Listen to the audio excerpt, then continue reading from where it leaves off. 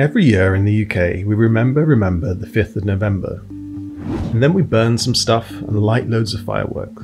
But why do we still remember this doomed attempt to wipe out the political elite of the UK 400 years later? And what is it we're meant to be remembering exactly? To answer that, we need to look at the events that led up to it, and then we can look at what happened afterwards. Let's start with the team. In a way, this was a classic heist setup.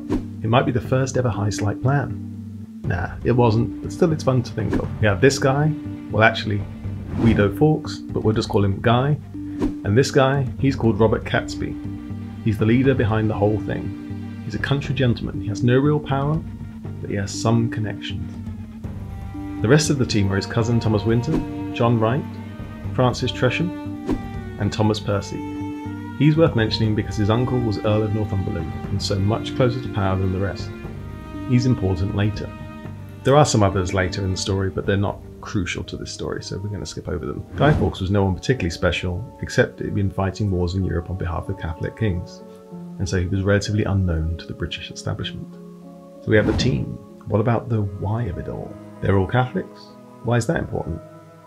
Well, a little thing called the Reformation happened around 80 years before, and England has been Anglican for around 40 years non-stop now.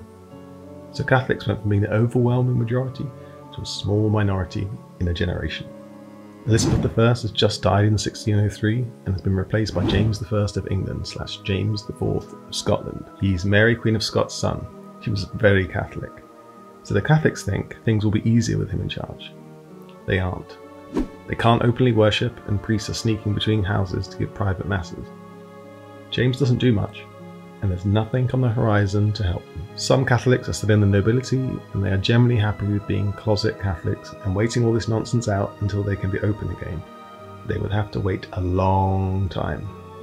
Our merry band and some like them think, we've had enough of this. Better to die trying to change things than it is to live like this.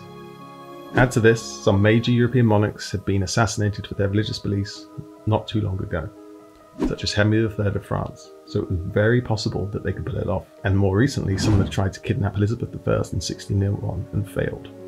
The plotters learned from this too, mostly to keep it to a small group and maintain secrecy. So why and who is locked down?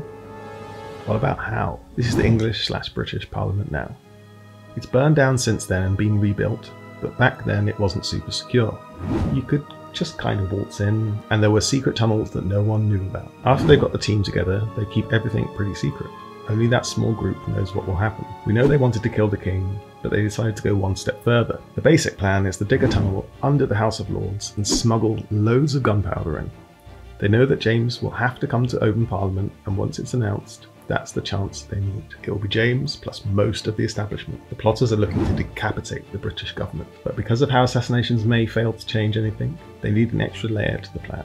The second they heard the king was dead, Catesby and co would go to the Midlands ready to launch a rebellion that would help them take control after the explosion. Our Guy will light the fuse. What's not often talked about is what they planned to do if it had been successful. They were willing to play it by ear to a degree, but one thing was sure, they wouldn't abolish the monarchy. They'd pick James's daughter, Elizabeth, who would run the country behind the scenes. They were waiting to see who would rush to be part of the bright new country once James and co were gone. How were they caught? This is Lord Monteagle. He's the one who busts them, either by the vibes of the Catholics around London or a leak within the plotters. He writes a slightly vague letter to the court, and they spend days trying to figure out what to do while James is out of town. The court and James sit on it for a while, a bit clueless. The plotters know about the letter, but they try and work out if the government really knows what to expect. The government starts to search Parliament, and they find our Guy. And the plot is okay for now. He gives a fake name, John Johnson, great thinking guy, says he works for Thomas Percy, and they just carry on as though this was perfectly normal. But they do realise something was a bit sus about this guy, and they already know Thomas Percy is suspicious. They search again, and this time he doesn't get so lucky. Guy Fawkes was captured, but what about the rest of them? They flee to the Midlands to carry out the rest of the plan, the rebellion part. It was close to where Princess Elizabeth lived. All the easier to kidnap her and put her on the throne once her dad is dead. They tell a priest that they've killed the king and most of Parliament. They think everyone will celebrate. It's the opposite. They look horrified and ask them to stop what they're doing. They realise their imagined support wasn't there. They leave and try to gather followers. but they never get a big enough force. Eventually they get to Hobetch House via Warwick Castle, where they got some gunpowder. That same gunpowder accidentally sets alight and kills Catesby and burns others. Then the sheriff turns up and most of the group are killed, with a few surviving. Catesby, the main leader, is gone and was never interrogated. But our guy has been arrested. He's interrogated and hanged. For hundreds of years now, we've burned a bonfire and launched fireworks in memory of this event. But why? Why were we so keen to celebrate the almost murder of the king and his government? Or more precisely, why have the UK government since then never sought to forget it? Part of it is tradition. There were other major events that were celebrated a lot back then, e.g. the defeat of the Spanish Armada just 20 years before, or the execution of Charles I around 50 years later. But we don't celebrate those with a special day and those of tradition now, do we? This is different.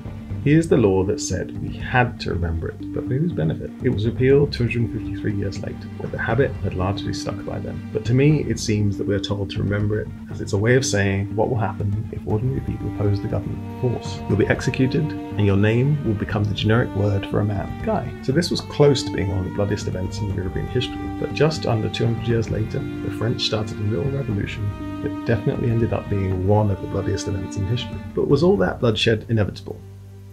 Watch this to find out.